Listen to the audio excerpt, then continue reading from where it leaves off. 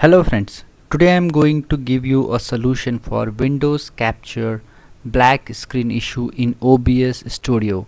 So I will give you solution for Google Chrome and for games. First of all, you need to open Google Chrome.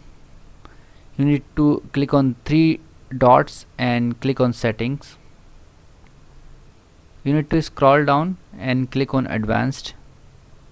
Again scroll down and you need to turn on this option, use hardware acceleration when available. You just need to turn it on. Okay, after that you can go for OBS and it will work for your Google Chrome. Now I am giving you solution for games. In your Windows 10 and above, you need to go to settings and search for this game mode. Okay, you need to turn it off. Okay, make sure to turn it off in your Windows 10 and above so that you can be able to do this process easily.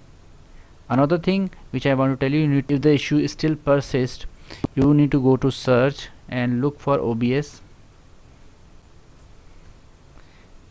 You need to right click on this and open it as an administrator. Now you can see this black screen issue is resolved, and now I can just start recording from here and it will work perfectly fine for my Google Chrome and games as well. I hope now you will be able to resolve this issue.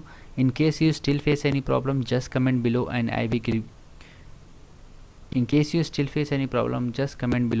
give you a prompt reply. If this video helped you, just hit on the like button and subscribe my channel for my future videos. Thank you friends, bye bye and take care.